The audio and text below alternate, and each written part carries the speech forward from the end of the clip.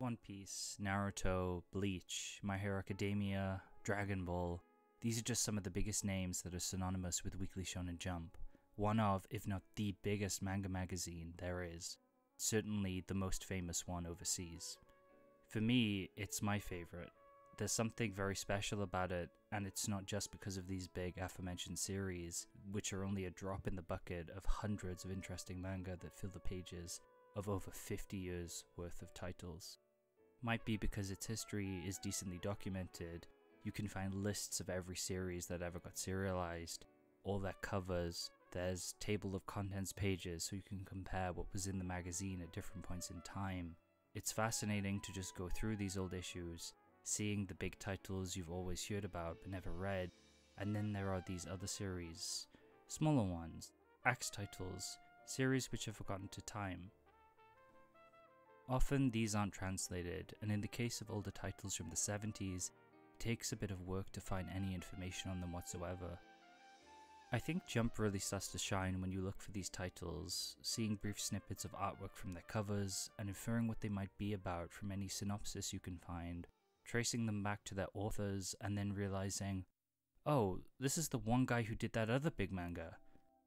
This leads to these smaller, personal stories of seeing mangaka start small, get a few axe titles, and eventually getting that big hit.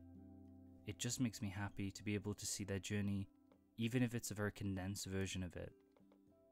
There's all kinds of little stories like this. Sometimes a mangaka might only make 1 or 2 manga and then seemingly leave the industry. Sometimes they move magazine and find success or failure there instead. Some take long breaks and come back with a new art style and pivot to a new type of story. And others make axe manga after axe manga and somehow are still going strong.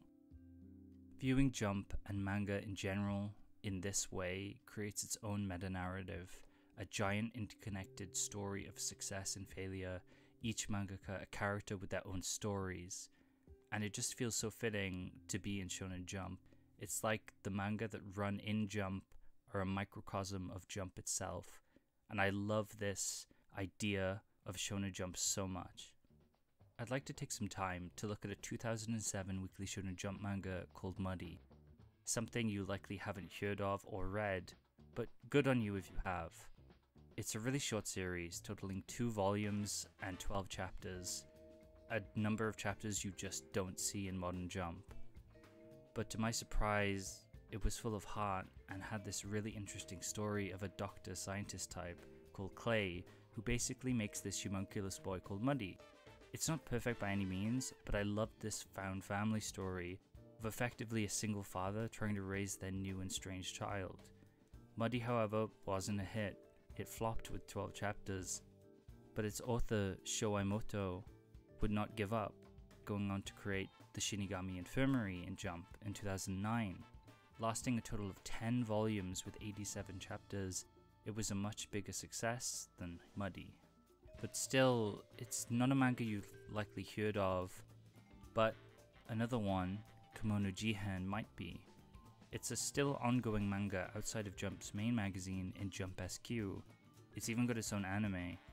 Later, Sho Emoto would also get to create Fujiko's Bizarre Worldly Wisdom, Whitesnake's Miscalculation, an official JoJo's Bizarre Adventure spin-off.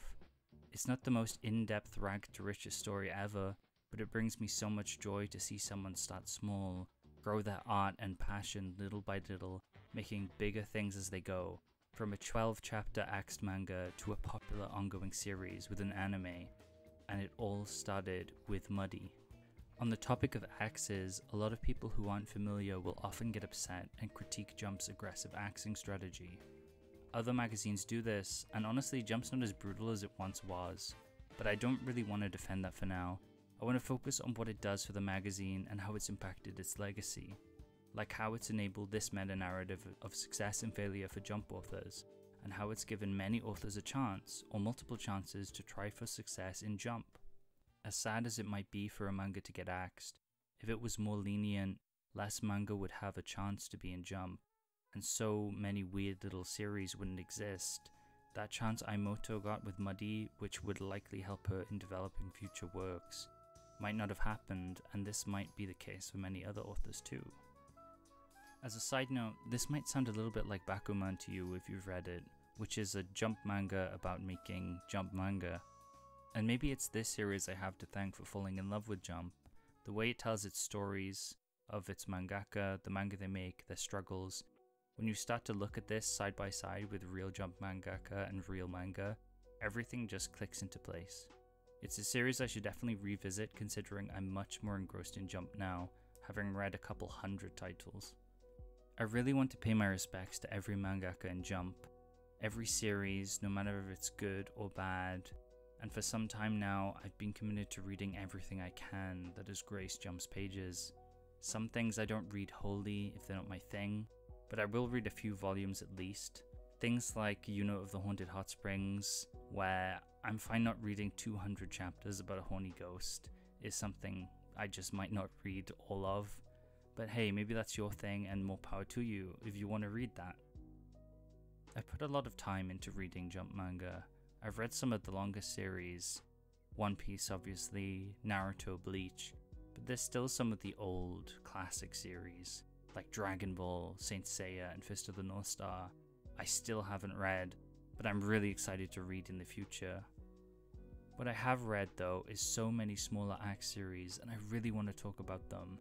Their authors, their art styles, maybe theorize why they got axed and what the magazine was like at that point in time.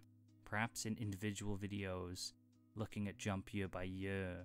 I'd especially like to talk about the older years of Jump, which people don't really talk about as much. Jump to many is a handful of big series plus the ongoing manga of the last 5 or so years, but there's 50 years worth of manga and much of it has fallen into obscurity, especially series from the 70s or 60s. I spent so much time rifling through those old series, and it's a whole other world that I'd really like to show people, point people in the direction of manga that you can actually read from that period or theorize what some of these weird old series have, which all I really have to go off of is titles and a few images. I'd love to expand everyone's knowledge and ideas of what Jump was, and what it is, and what it could have been. I think it would be a lot of fun, bringing to light manga people haven't read or even thought about for years. There's so much to love about Weekly Shonen Jump and the manga serialized within it. So many unique stories, each special in their own little ways. Amazing authors who put all their love and heart into their works. Every manga, every volume, every page, every panel, I love them all. I really do love Weekly Shonen Jump. Thank you for listening to this video. I just wanted to make something about Weekly Shonen Jump because it's just something I really love. I spend a lot of time just looking at old series, reading them, even collecting a few of the issues that I can. And yeah, this is just a little project. I'm not sure if I'll make any more videos, even though I definitely have ideas, like just diving into older Jump titles or just other stuff I love. And if you have your own reasons why you love Jump, you can comment them below. That can just be a series you like from the magazine or some other reason I'd like to hear. You can find me on Twitter if you want, where I'm at Trentonart. I just mostly do artwork. And yeah, I think that's it. Thank you for watching.